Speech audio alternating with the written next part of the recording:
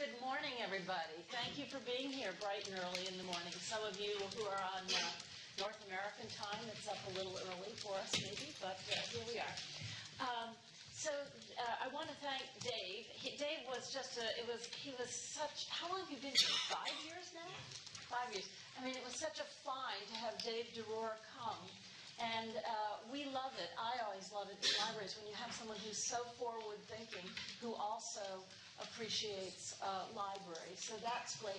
And I also want to thank someone who's not able to be here today, but Chris Borgman, who I think is sort of responsible for my coming here and speaking.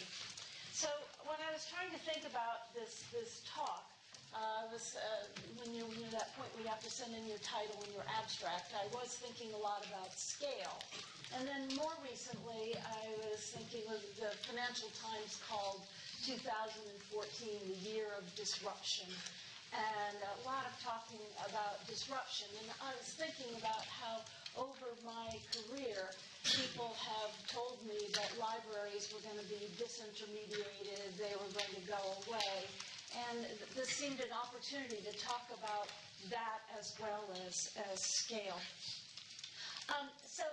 It's really interesting. If you type into Google libraries and dinosaurs, well, this little thing from last week came up. Our libraries, the dinosaurs of the digital age. And I thought it was fantastic. It's from Santa Fe, and it's illustrated with a photograph of the Radcliffe camera.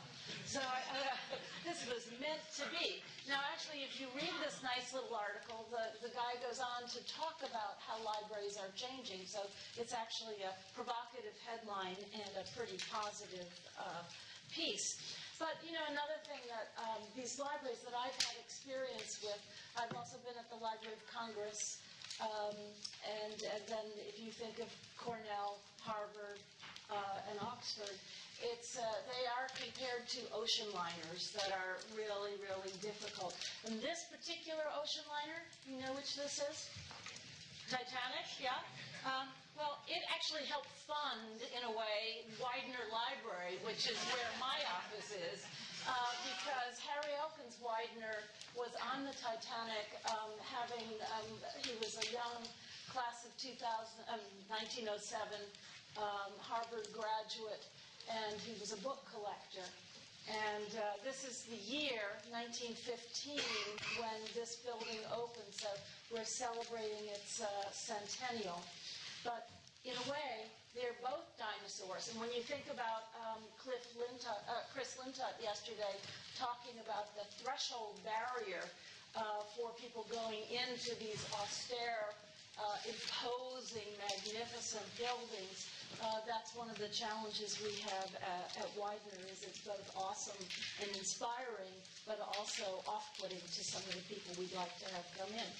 So I've also been collecting over the years these news articles that predict the demise of libraries. And this was on the front page of the New York Times in 2004. In the early Google days, talking about how the library is trying to fit in that the catalog is the old search engine.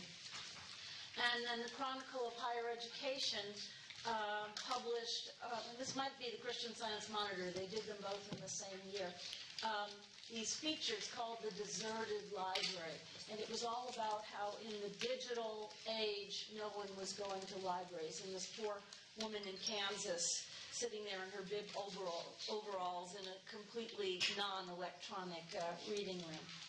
And then more recently, last July, The Guardian, with this contributor, Tim Worstall, talking about close the libraries and buy everyone an Amazon Kindle unlimited subscription, where Huffington Post was getting kind of puffy about Amazon's Kindle Unlimited and saying, well, they're trying to sell them a library card for $120 for the year's subscription.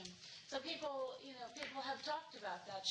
What do we need libraries for when everything is digital? And Kindle contributes, Amazon and Kindle contribute to this kind of stereotype, I think, in libraries. Full disclosure, my son works for Amazon, actually, and does auto Kindle sort of cross-marketing. So, I'm not entirely biased about them. But when they get these people, ordinary citizens standing there saying it's just like a library, then it implants in people that idea. Now, of course, librarians can be kind of feisty, so some of them do graffiti on these things and say, if it's just like a library, why not go to libraries? Okay. And then this is one of my favorites, probably way too small for you to be able to read, but this extinction timeline, which shows, I think in about 2019, libraries their existence will be insignificant beyond that date. And, I think a lot of their other predictions are right. They've got Tony Blair, although I did hear him on the radio this morning, being insignificant. Keys, I love it, not having keys anymore, never getting lost. And out here in 2050, can you see 2050? There's no more ugliness because it will have been bred out of things. So, there are a lot of good things to look forward to. And the fact that libraries are going to be extinct. Copyright is in there too. So, I think it just shows how we need to look at our preconceptions of what something is and then think about how the world is changing around us. So libraries have been reinventing themselves. And, of course, you see here the kind of classic internet cafe library. This is Duke. It's really fantastic. It is a kind of social and intellectual hub in a buffer zone between the social exterior and then as people begin to move inside. So that's a kind of physical reinvention. And Dave mentioned that I had been at Cornell, and there I was involved. I went there in '96, and so in the late '90s and early 2000s, I was working on a number of projects that were related to scholarly communications. We were thinking about ourselves as web hosts, really. Project Muse had started with Johns Hopkins with Mellon money. Highwire Press had come into being, web hosting. And if you go to the Wayback Machine and you look at what Highwire said it was doing when it started as opposed to now, it was part of that rhetoric of changing the world of publishing and getting out of the bind that people were in with subscription prices. They've moderated their mission. And the project that I was involved in at Cornell called Project Euclid was one in which we took mostly small, independent maths and statistics journals and got them as they were making that transition from paper to print to digital. And so instead of having to go to a large commercial organization, we were pledging to keep things fairly affordable. About 2/3 of the content in Project Euclid is open access now, so it has been a contribution to open access. I did feel when I can remember the moment when I was looking at the bottom line and realizing we might be $250,000 in the red and thinking, oh my God, I can't take that out of the maths materials budget. We better make this sustainable. When I left in 2007, it was sustainable. And Dean Kraft is here. He'll be able to keep you up to date on what's happening, but I think it's still in the black. So it's been an interesting experiment that is part of something that many libraries are doing, moving into the publishing arena. But there's a lot libraries don't know about marketing and distribution and running. People know about the technical operations, but not some of the fields of expertise. And then there were disciplinary repositories were still relatively new. Paul Ginsberg had started in '91 the Los Alamos Preprint Archive, and he was moving to Cornell in 2001, I guess. And when I heard that Paul was coming to Cornell. He was having a joint appointment in physics and in computing and information science. I went to the president and said, actually, archive belongs in the library. It's a 24/7 information service, and we should have that. And I can remember Paul saying to me, well, how can we be sure that when there's a budget cut, it won't be cut loose? And I said, well, we have this Icelandic collection that no one ever comes to see, and we still have a curator. Well, that's not quite true. But I mean, not the most heavily used collection in the world, and yet we supported that. So that was my commitment to begin to treat some of these new services the way we had treated our special collections. Cornell, after, now I can't remember when that was, in 2009, 2012, I think Cornell moved to a new business model because there were some additional funding losses in its support, and now it's supported by its heaviest users, archivists. And then we had institutional repositories, which also initially, I think, when we were starting institutional repositories, again, it was supposed to be a bulwark against the closed world of commercial publishing.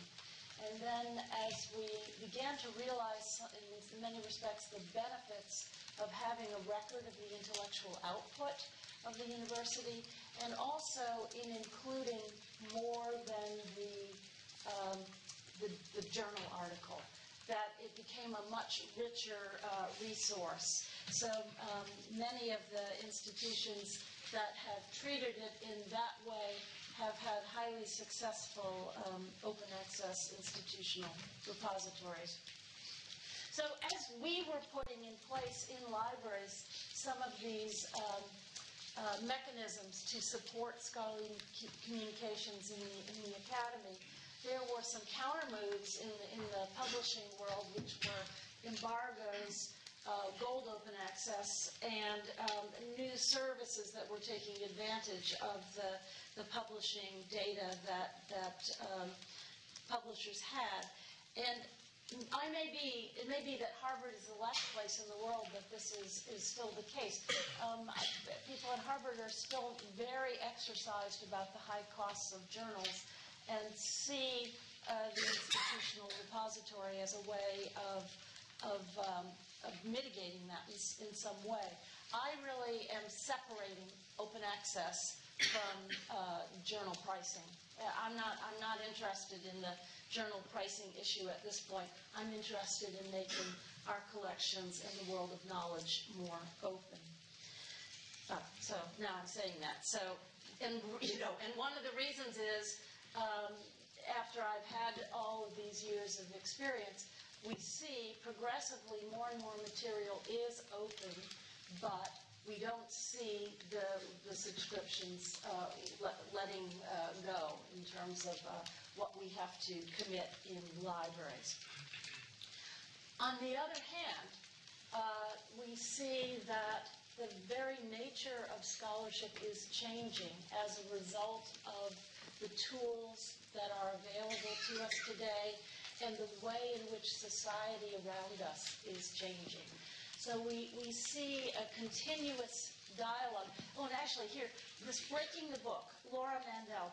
I heard Laura Mandel speak at a conference in October, and the citation is down below to the Association of Research Libraries presentation that she made.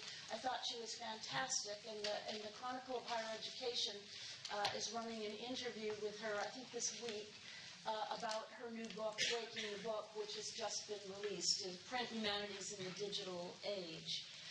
And so a lot of these things are things which she talks about in much more detail and more eloquently. But the idea that and we talked about this yesterday, one doesn't just have the article itself, you have the methodology, you have the comments on it, you have the correction. So it's a continuous dialogue, and it's sort of non-linear in a way that it goes on. The fact that we're able to use data mining to get more out of what we have, that we're reusing data. Again, this was spoken about yesterday, moving away from the individual, the sort of solo practitioner, to team-based activities, extremely important. So multiple authorship and the concept of authorship shifting, the ability to embed different forms of media into one's communication. And the fact that we move just as the individual moves to be part of a team, institutionally, we're working across the institution, and then we're working across multiple institutions, multinational and indeed global. And I think another aspect that is really interesting in the field of scholarly communications, and we were getting at this yesterday when we were talking about the crowdsourcing activity too, is what is for the scholar and what is the public. And I think we're going to see a blurring of the lines here as we again have to rethink what is the nature of what we're doing. Laura talked about in her presentation in October about Scalar, and in particular, the tools that are enabling people to make this transition from print to digital more facilely. And so I think we need a lot more familiarity with these tools. I practice, a focus group of one when I'm going to dinner with people. So I'm at the American Academy of Arts and Sciences. I'm sitting next to some famous economist at Stanford. I ask him about open access. He has no clue what that is. We really have to be working on people, letting them know what the possibilities are and what the benefits are. So what I want to do, I think we need to kind of lose the journal article worry and move on and be thinking about all of these other things. So data, obviously something everybody talks about, but within the library area, we have all of these other formats beyond the text that are fantastic resources. And then I've sort of thrown in down there at the bottom, obviously the Google Books Project has done a lot on public domain work. I think a next frontier in that kind of area would be to be working on orphan works. So where does all of this leave libraries? And I've kind of come to the conclusion that it's just not sustainable. I can move, like the frog on the lily pad, to the next bigger lily pad. So I can be at places like Oxford and Harvard. They're going to be the last men standing in the traditional library world. But I'm looking and thinking we need to be a lot more nimble. And what we're doing right now in the way we acquire material and the way we describe material and the way we store material just doesn't scale. There's just too much stuff, and it's too much for a single institution to handle. And so as a result, libraries are really expanding their mission. They're changing what they do and how they do it. So one of the things that we are doing is a lot more innovation. At Harvard, when I arrived a year ago, there was much talk about a culture of innovation. There had been lots of little mini grants given out to people to develop apps and to foster that kind of creativity.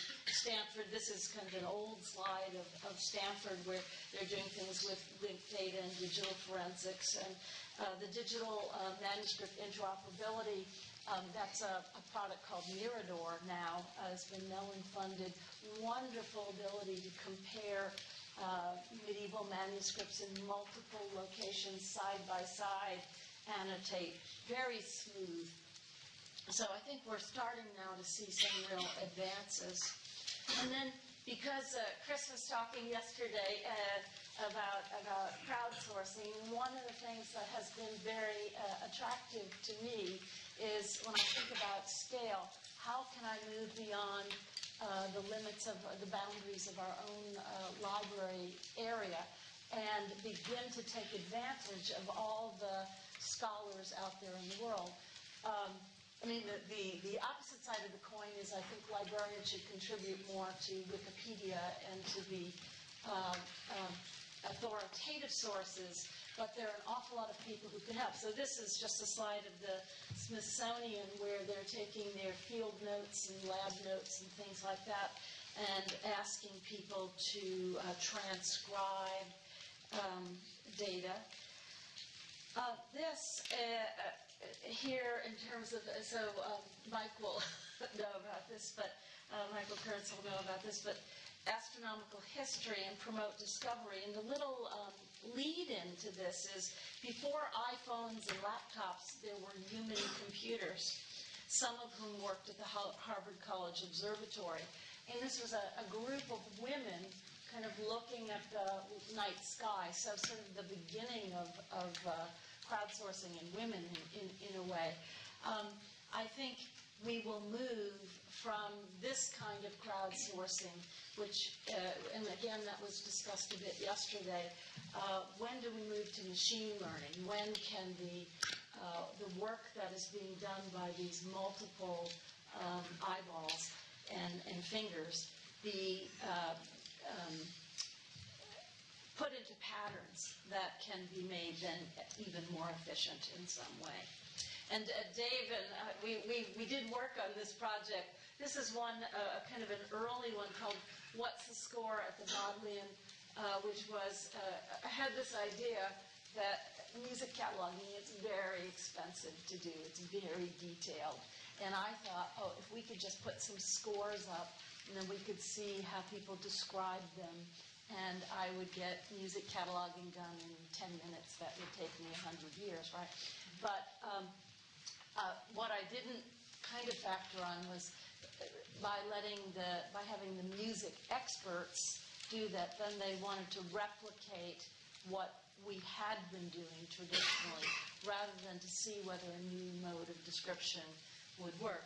Still, the Bodleian got things that had not been cataloged since like 1870, cataloged as a result of this, and people are still working through it. So it's kind of a primitive version, but does show what one could do. So, investing in innovation, investing in partnerships, that's what I'm talking about, in scale. And I'm really interested in some of the work that is being done now.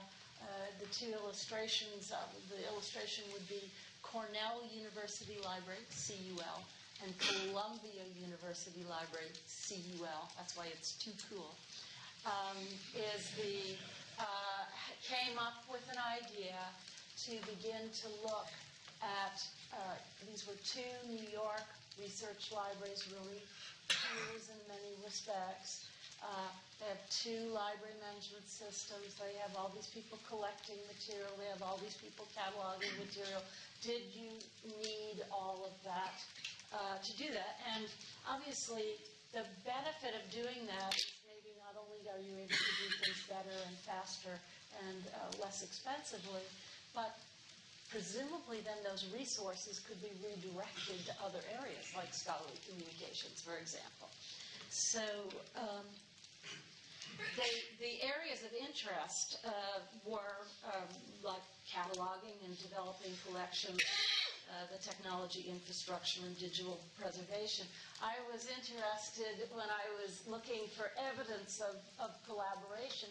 I found an annual report of the Slavic bibliographer at Columbia featuring this pamphlet, which was a Russian pamphlet, the Queen of Aliga, who it was a silent movie, and Cornell had acquired it, but it was being featured in Columbia's annual reports as an achievement.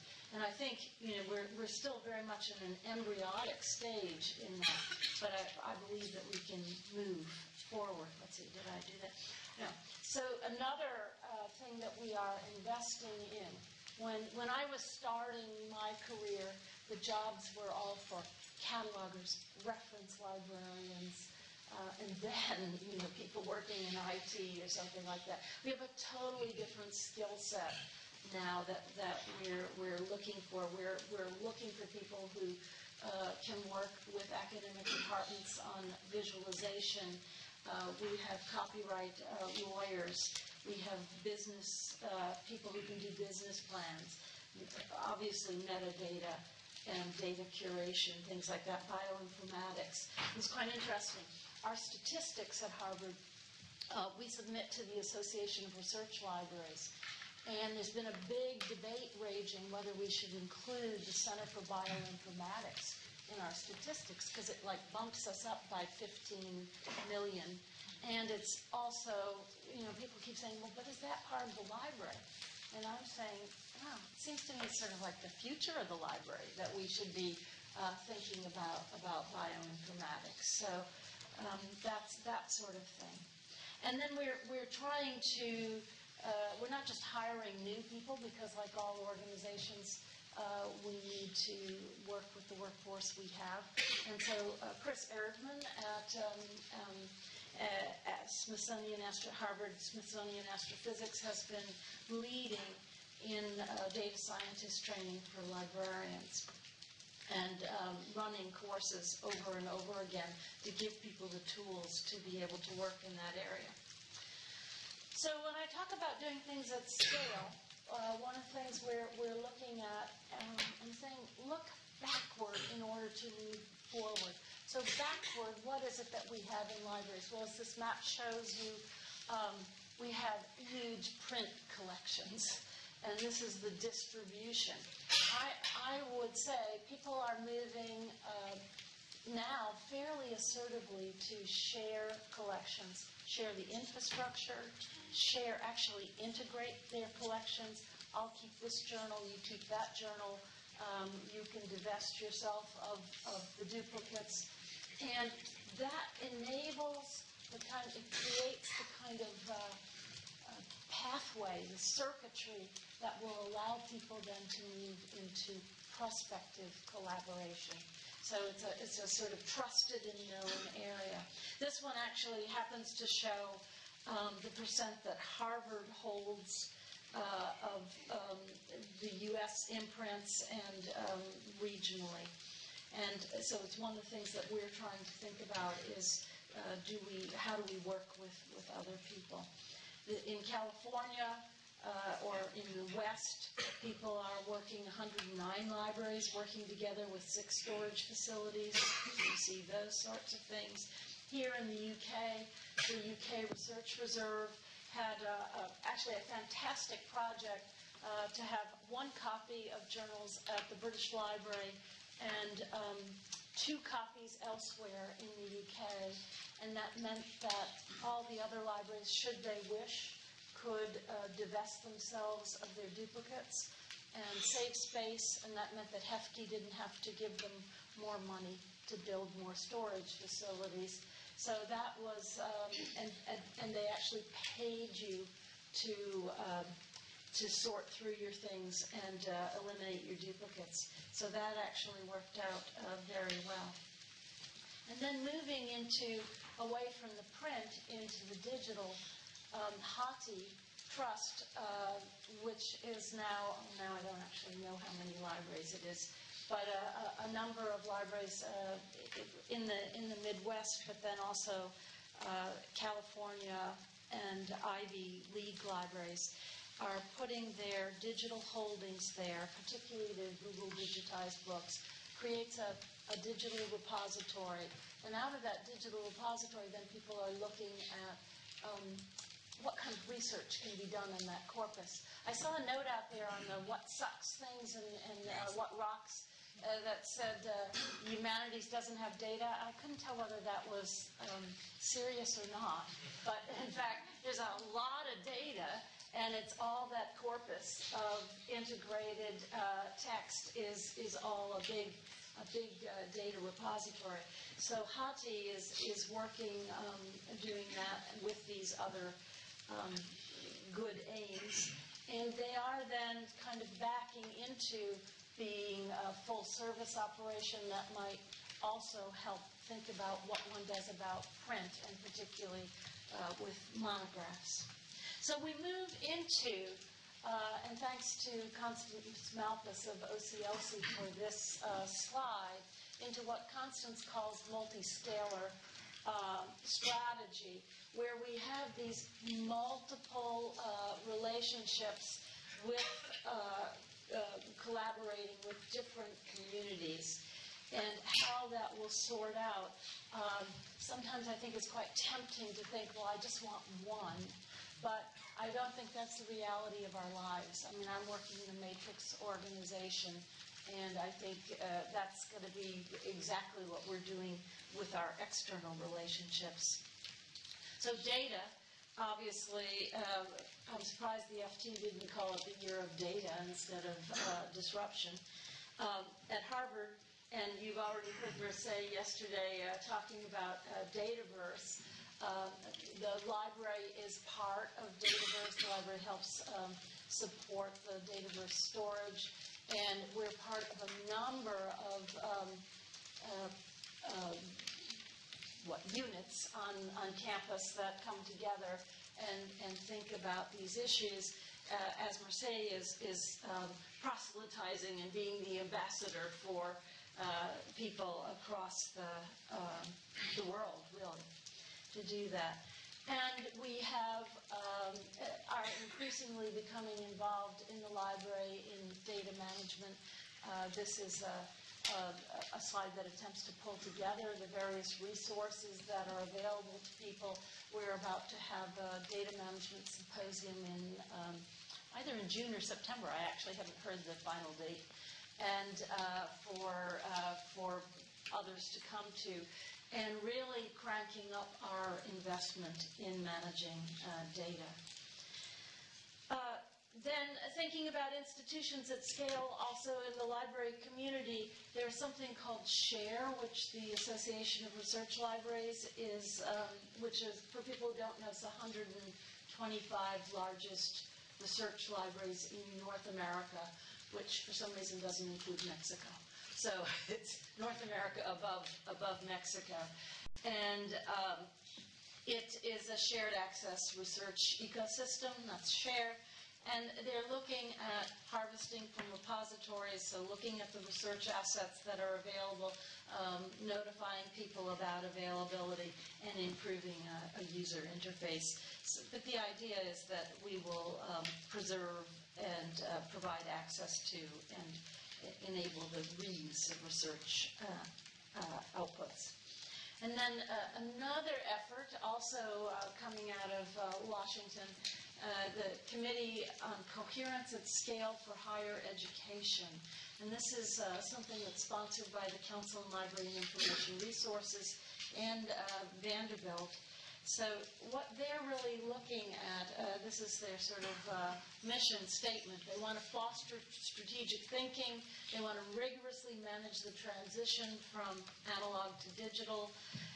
And they're looking at the research and analysis of key large projects, technology for their correlation, the business plans, the sustainable digital ecology of enormous scale, and then the return on investment. So they're talking about both public good and return on investment.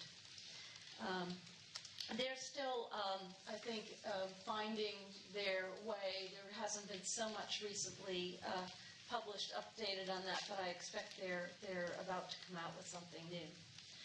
So when I'm thinking about what we're doing, I want to focus on solving this century's problems and challenges, not the last. So I'm not worried about journals anymore. I mean, about beyond the PDF, I'm just beyond journals. And I think we have to think quite globally. We have to think about the whole world, but the way in which doing things, you have to act, and that's why ACT is bold. So actually do things, not just talk shop.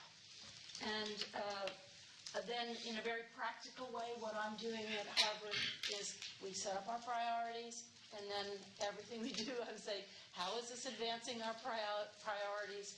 And so that's why I'm trying to move people from the old ways of doing things into the new and really accelerate how we do things. So, just to say, in the Harvard library budget, when you take all the Harvard libraries, the law school, the medical school, education, divinity, arts and sciences, it's $175 million, and we have 800 people working there. It's a lot of people, it's a lot of money. I had faculty, my first week on the job, come in and say, "Oh, we're so poor, we can't get anything." And I said, "What are you talking about? There's no one else who is spending the kind of money that we are." And so I think we have a responsibility to spend that as effectively as possible. So one of the things that I want to see us do, actually this is a project that's Jonathan Zittrain has initiated at the Law School Library, which is very inexpensive digitization. He's calling it Free the Law, but he's got a scanner that's 6,000 pages an hour or something like that, and we'll do state and federal case law and make that eventually freely available. We want to focus on what we have that's unique, not duplicative. So libraries all over have these wonderful primary sources that are we own those. And so we should make those available and make them freely available so that they can't be, make them freely available. And then the partnering, I've already talked about that in terms of this, but one of the things I noticed, I was over here in the UK for almost 7 years, from 2007 to August 2013. In that period of 7 years, from when I left the U.S. until I returned, what I noticed most dramatically is they're ready. They're putting their money down on the table. They want to cooperate. And so whether it's Princeton and Harvard or Yale and Harvard or local institutions, they're doing it. So I think that's really the big change for me. Of course, we want to facilitate discovery across multiple repositories. And this is when I'd be interested in hearing what you say. So I'm kind of setting out this picture that we create this huge database of resources. I'm not sure that it's the libraries that should be in the business of developing all the apps. It seems to me it's like the user communities, it's the entrepreneurs, it's that. I'm not sure that's our core mission. We know how to keep things so they don't go away, for the most part. We know about customer service, but I really think we need to create these things so that people can build their APIs on them. In the R's, there were lots of R's yesterday, and mine are reinvent, rethink, reallocate.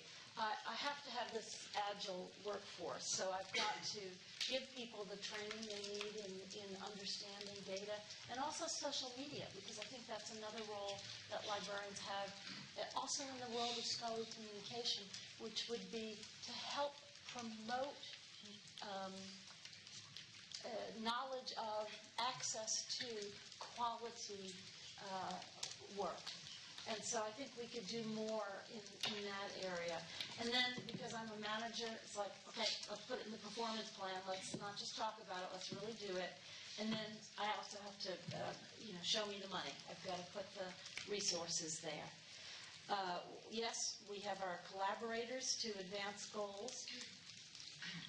And let go of our outdated practices.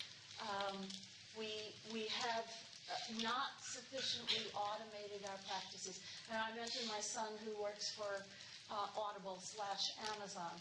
When I go out on a walk with him, and he's checking in real time the data that he's getting on his market. I don't even know. I've been at Widener at Harvard for almost a year and a half. I can't get the data on who's coming in the library by hour and by category. So we really need to refine and automate our practice. Yeah, we do an awful lot of work. I've got $17 million being spent on the cataloging and acquisition of material with about 150 people working on that. I'm on the Mellon board, and we were talking about hidden collections, and somebody said, what is that? And so I started describing what it meant to talk about collections that were not processed.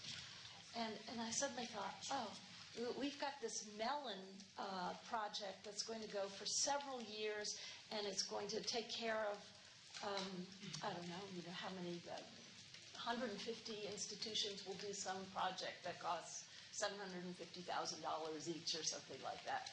And I thought, no, I'm spending 15, 17 million a year. Maybe I actually have 200 people working on it, so maybe I'm spending 20 million a year. I could be like the Mellon Foundation internally within Harvard, and if I could turn the force of that capacity onto our work. We buy a lot of things in libraries. We get a lot of things in libraries. We store a lot of things in libraries just in case someone 100 years from now might want that. And we all have these wonderful stories to tell about, isn't it great that we had these? But what are we doing for today? Are we serving our users of today enough? And I think we have to move away from the competitive, proprietary approach. Okay. Maybe Harvard and Yale compete. They compete in football. They compete in, maybe they compete in disciplines. But do we really need to compete on our libraries? Maybe we could make the libraries a universal resource. And then I've just, so hidden collections, it's all about opening up what we have to people. And then Maximum Access is a project that Radcliffe had in the Schlesinger Library, which basically said, we have these backlogs and we're going to make them accessible. So how do we provide maximum access to what we have? And when you do that, then suddenly you can start doing research on what you've got, and you can illuminate the content in ways that you never could in a manual world. I mean, you all know this, but what's happening is, what's really important for us is the way we're seeing the manifestations of this occur much more dramatically. Working on visualization, I've mentioned before. And then as I come to a close, you know, this little example of the power of doing this. I saw that the British Library had put over 1 million images on Flickr, and they made them available. They're kind of random. A guitarist mentioned this to the artist, David Normal. So the guitarist, here's Flipper. The guitarist in Flipper, punk rock, says, oh, you should take a look at this. The British Library has released all of these things. And then David Normal puts together a work of art, these large panels for Burning Man. And, you know, a festival.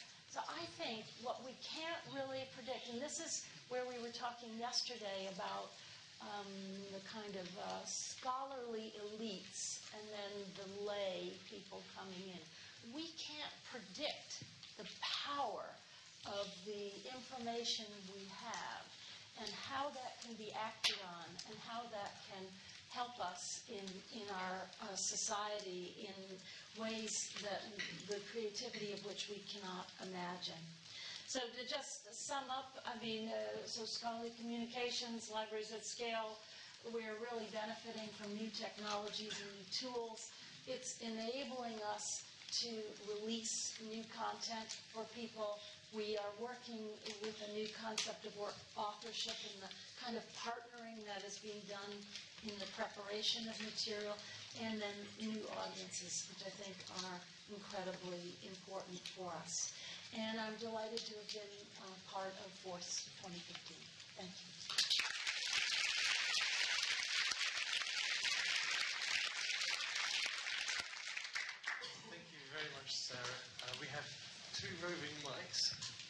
student volunteer either side, so if you're in the middle, you're stuck.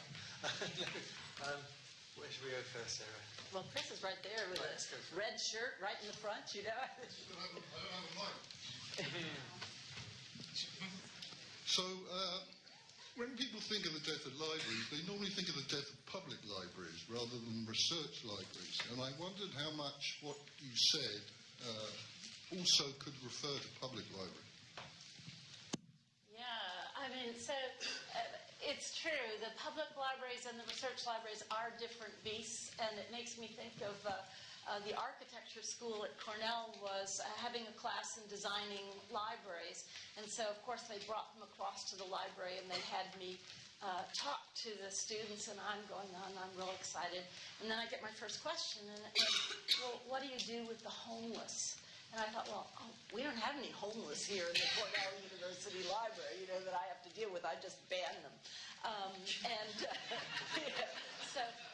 So there are real differences between the public and the research libraries. But in a way, I think the public libraries are, in many respects, further ahead in reinventing themselves. They have become these community centers. They're about connecting people with information, giving people the tools to navigate in our society. They're great levelers in terms of the wealth and the access that privileged people have versus the immigrant community, for example. But I think we're still very much in league. There was this is a long time ago, maybe 10, maybe longer. I remember an article in one of the library publications talking about high-tech, high-touch. And that's, in a way, the difficulty I have in talking about libraries. Because if I come to a conference like this, and I'm always terrified when these things are streamed, right? Because then people know what I'm saying. And it's like, if you talk about digital, then, you know, all the people who love the tactile sense of the book and have that special experience in the book or in the inspiring reading room feel quite threatened. And at the same time, I think the people who are doing research or even in the public library will have the benefit of the stimulation of the access to a whole world of information. I don't know, anyway. Okay. Ariane. And then we'll go over to the left. So it's been my privilege as being involved in Force 11 to attend a lot of conferences for groups that I never attended, you know, before. And when I went to the ones from the library science community librarians, again, I was always shocked that it was just the librarians, that there was no one else at the table, especially in these discussions about data and digital artifacts, where I see the worlds colliding. And, you know, the sort of elitism that seemed to be the theme of yesterday, that there are barriers that stand between groups communicating. And I don't know whether it's just my own perception, our own excellent library group at UCSD, but there seems to be a big wall there. And what I'm very surprised at is, especially in the area of data, because, you know, the scientists, I can only speak there, this is our product too.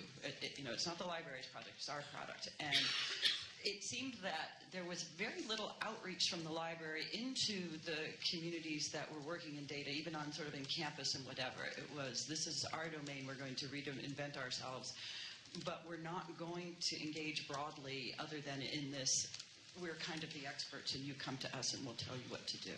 So I always understand that I interpret everything through the lens of my own worldview, and perhaps it's a very defensive one, but I did get this very palpable sense. And that's a barrier to cooperativity, I think. Mm-hmm. What do you have to say? Yeah, so well, I couldn't speak for UC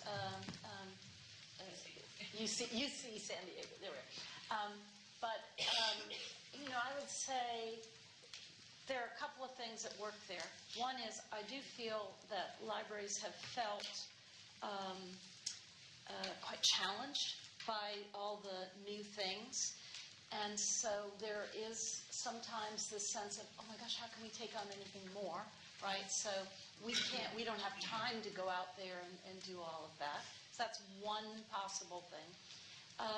But I think that it's when I go to conferences, library conferences, what I'm looking at and feeling envious about are the people who seem to have their act together, who have the data curation librarians, who have the data scientists, who are able to do that. But it's no longer going to be totally proprietary. I can't do it in the library by myself. And I think Marseille would say that even Dataverse. I mean, it's something.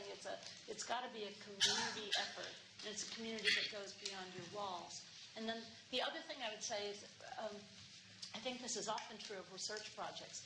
When you're the PI, you own that data, right?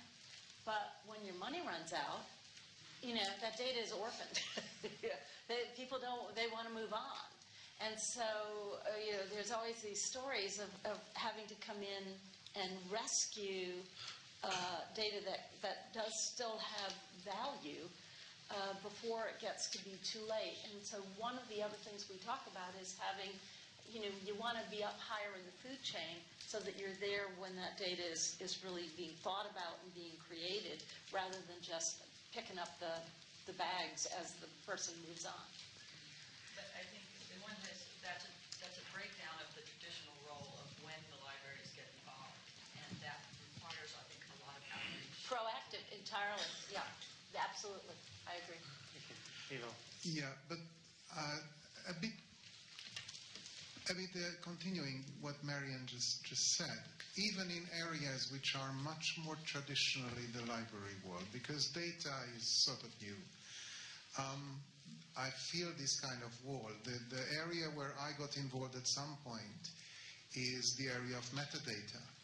And metadata is overall in the publishing world, and publishers invest enormous amounts in metadata. And, cataloging is metadata. And these two worlds never meet.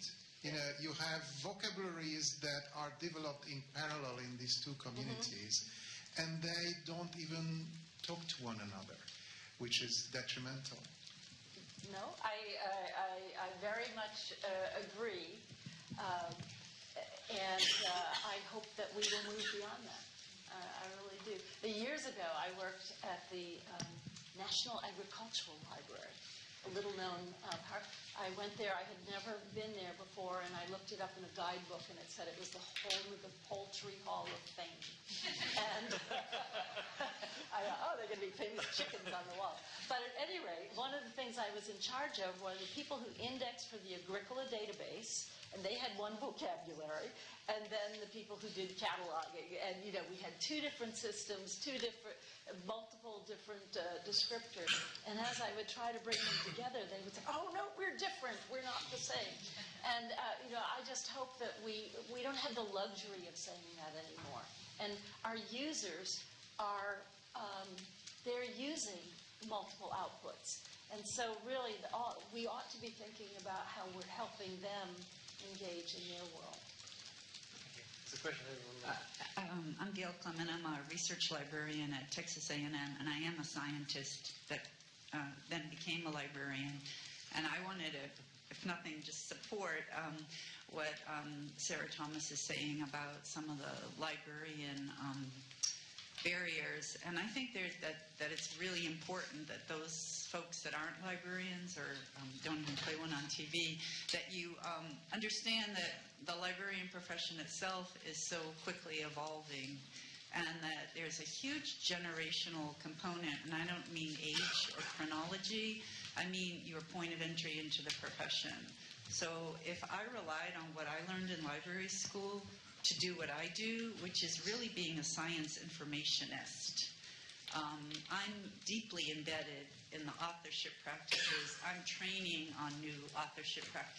And that's because I was a scientist first, so I don't just rely on my library training. But I think that if you came into the profession as recently as 10 years ago, and possibly today, depending on where you got your master's degree from, you're just grossly inadequately prepared for these new roles. And if you hire more recent graduates of more recent information schools, iSchools, people that maybe trained with a Christine Boardman, then you would be ready to hit the ground running. So it's really important not to paint our profession with one broad brush. Some of us have been doing this for 2 decades, and we've just been considered feral and weird and don't fit in. And so my title is actually Special Projects Librarian, because there's just no app for that right now. I lead ORCID integration, crazy stuff that just doesn't fit in the traditional library degree playbook. And so I think that when you look for partnerships in libraries, you need to be permeable about who. You may have to talk to 3 people to get the one that will engage and doesn't have a fear. And I think the fear is based on knowing that our preparation has been grossly inadequate, and that the fundamental issue might be that library information schools need to be transformed to meet the new skills that were on an earlier slide. And I don't know what your experience is with hiring, and whether you're looking for new approaches to hiring, or whether you're willing to hire in librarian. Not me. Although I come from Boston and I am a lifelong Red Sox fan. But the point being that, we even at A&M are having debates about whether, because we're tenure and promotion faculty, whether we can give one of our library faculty lines to somebody who does not have an MLS, that has an informatics degree, that has a GIS degree, possibly even a PhD, and that we have faculty wars around whether someone like that, so feral, could occupy a library faculty line. So just so you know what it looks like from the inside, it's a really difficult time right now in the library profession. So respond to that, and then we have a question. Yeah, so just to say that I have quite a broad church in terms of, I think that one of the things I loved at being at Cornell, well, it was a place that incubated a lot of things, but there were employee degree programs. I had like 11 people who took the executive MBA program. I had people who did computer interaction degrees, and soil scientists and bioinformatics. And so it was a very rich environment. And so, we just don't have one size fits all. So one doesn't need, a cookie cutter librarian coming out of an iSchool. One needs diversity in all things, I would say, in the workforce. Thank you. Question in the middle. We'll then break for coffee. We can continue the conversation with Sarah. This actually follows directly on the same conversation, really. And I'm an example of that. I'm not a librarian. I've got a PhD in scholarly communication and have been employed as head of scholarly communication at Cambridge through my PhD. And my previous role in my old library at the Australian National University was also in relation to having had the PhD in research. But we're finding, and I don't know if this is an Australian thing, but in relation to the skill sets, the trouble that I'm having, well, not now, it's not my problem anymore, but with some of my other colleagues in this area, is trying to convince the people who are putting together the library courses that they need to incorporate some of these skill sets and this knowledge base into the course, because they can't see that they have a skill gap in their own knowledge. And so they see that as threatening. And so they say, no, we don't need to put something on scholarly communication into a course because it's all covered. Really? And there's nothing about open access, there's nothing about repository management, and so these poor people suddenly get dumped with, oh, guess what, you're the repository manager. There's no courses for them, and you have to learn on the job.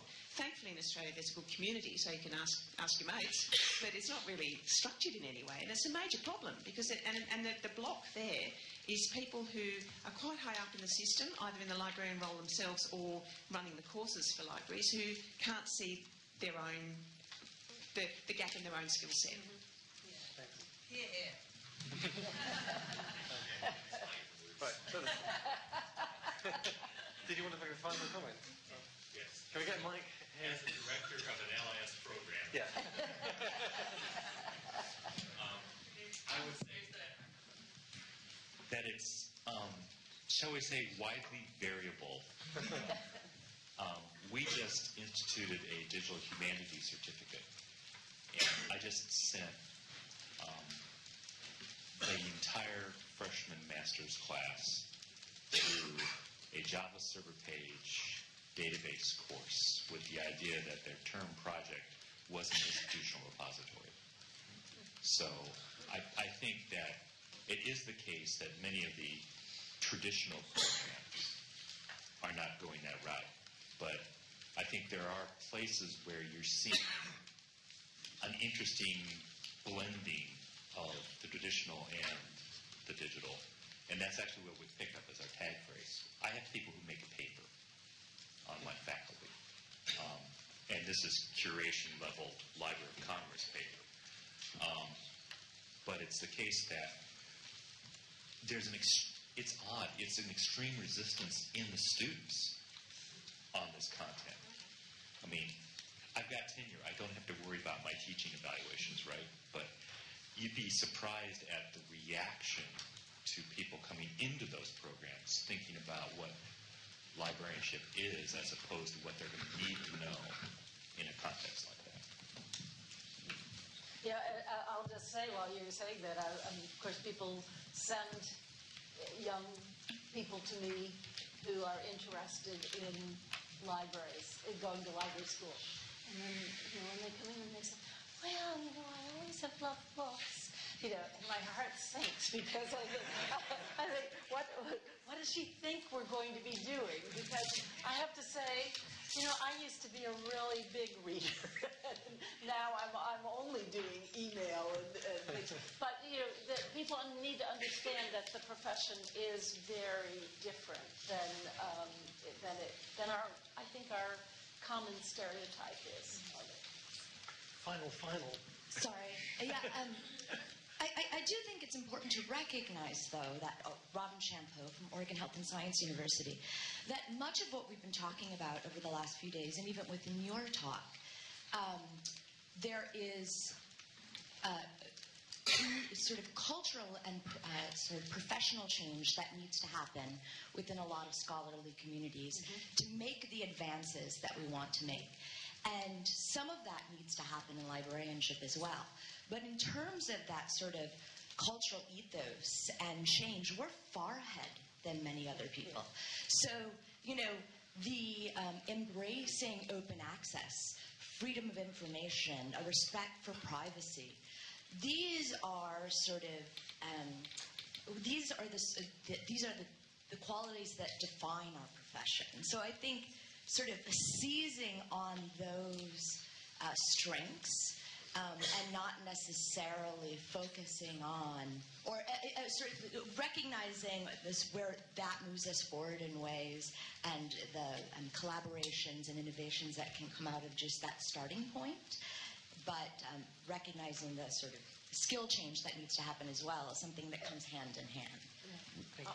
I think that's good, and I would just like to end, just in case anybody thought, libraries. I've worked in libraries for 40 years. It's like a fantastic job. I couldn't have ever had imagined the opportunities. When you're a little kid and you think about, oh, too bad the West has already, the pioneers have already been there and people have already been into outer space. And then one day I thought, I'm living this adventure with the internet, and we are these pioneers in libraries and everybody in this room. And how exciting is that? And I have wonderful colleagues in libraries, and so I would never want to paint it as a backward profession. But we all have challenges. But it's really my colleagues are terrific. So thank you.